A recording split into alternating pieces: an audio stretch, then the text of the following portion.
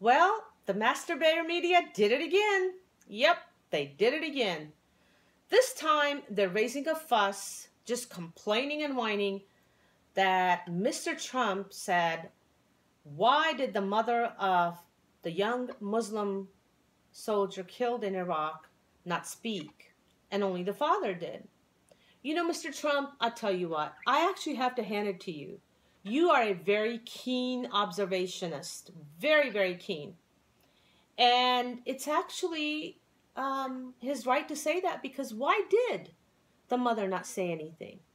But I want to tell you guys a little bit into the culture. I am from Pakistan, and I totally understand the culture. And oftentimes, even though people are Christians, they're Muslim by culture. You can say Christian by religion and Muslim by culture. And that pretty much sums up what goes on. In fact, there's a lot of people here from Pakistan, India, and many Muslim countries that come here to America, but they don't allow their wives to drive. They don't allow them to get educated. They sort of keep them isolated.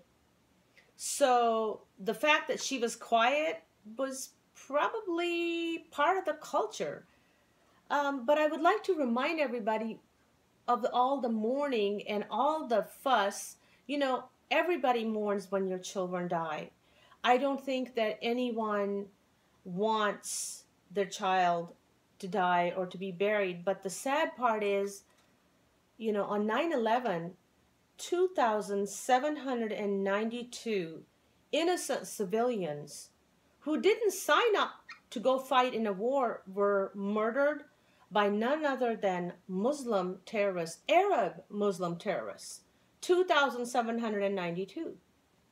Now, since 9/11, there have been 6,853 deaths of armed forces.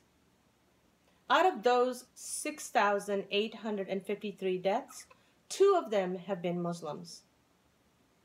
And I would like to remind you that whites make up 75.6% of our population. Now, 75.2 out of all those that were killed during this war, 3,525 of those killed were white soldiers.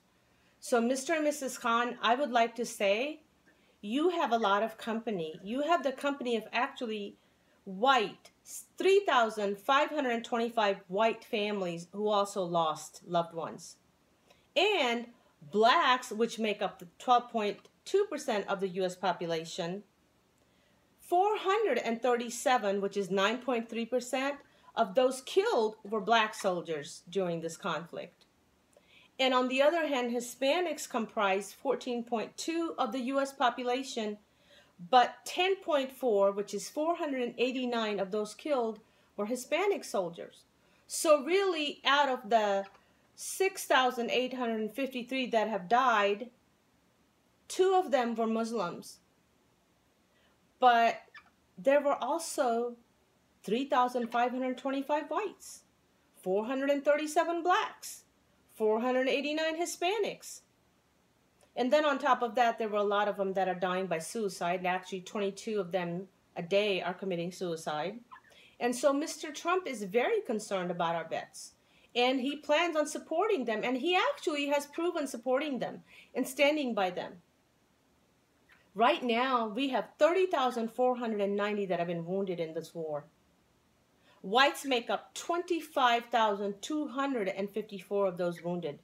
Blacks make up 2,688 of those that are wounded, and Hispanics make up 2,061.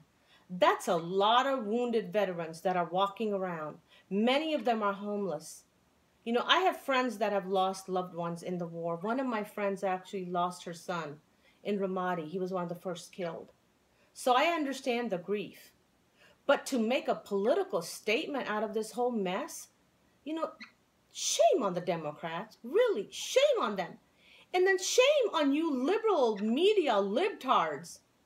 Seriously, you guys ought to be ashamed of yourself for doing what you're doing and misleading the American public. Seriously, you know what? You guys are indeed the masturbator media. You guys lie, you guys deceive, you guys cheat, you guys delete. I am so done with this. Jesus Christ is Lord.